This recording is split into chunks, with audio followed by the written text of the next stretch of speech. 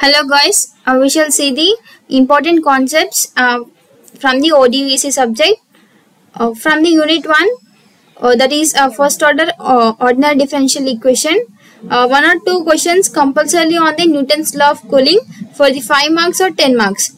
So Newton's law of cooling is the most important topic. You can expect the 1 or 2 questions from this topic, and that can be asked for the 5 marks or the 10 marks.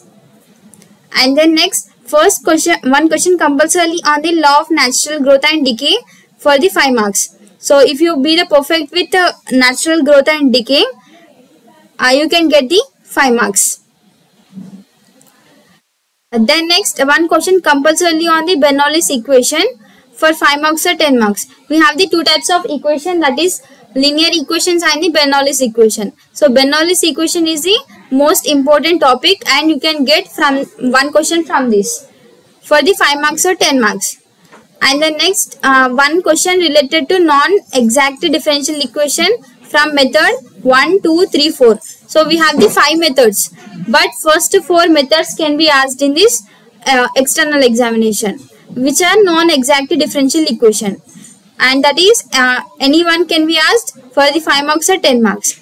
If all these questions are asked for the 5 marks, then 1 question you will get from the Newton's law of cooling, and 1 question from the natural law growth and decay, and 1 question from the Bernoulli's equation, and 1 question from the non-exact differential equation. So be perfect with these 3 topics, then you can get the 12 marks from the unit 1. 2 questions from the 1 mark questions, and 10 marks from the long answer questions. Then we shall see the unit 2, that is ordinary differential equations of the higher order. First topic, 1 question compulsorily on the method of variation of parameters. We have this method, that is variation of parameters, and this is the most important. You will get 1 question from this topic, so prepare this well. And then next, 1 question compulsorily on Cauchy-Euler equation or Legendre's equation. So from these 2 equations, the mostly expected one is the Legendre's equation. So prepare these 2 equations and problems on this perfectly. Then you can attempt 1 question from this topic. And if you see from the unit 3, Laplace transform, if you prepare the Laplace transform perfectly, then you can get the 10 marks. And inverse Laplace transform, it is somewhat difficult to prepare, so prepare only Laplace transform. Topics are like standard functions, Laplace transform using standard functions, and first shifting theorem, second shifting theorem, and unit step function.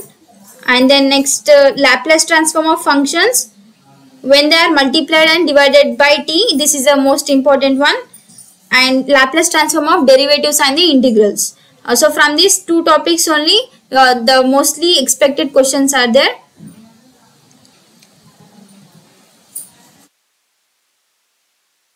And then next, so prepare, be perfect with the Laplace transform, then you can get the 10 marks.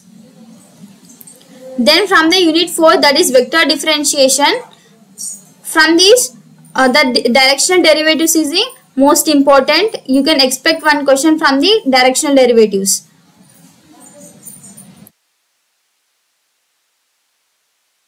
And the next, irrotational and scalar potential functions. So they will ask you to find the scalar potential function and prove that it is an irrotational vector. So such type of questions can be asked, and all problems related to vector differentiation I explained in my videos. Check those videos, I will provide it in the description.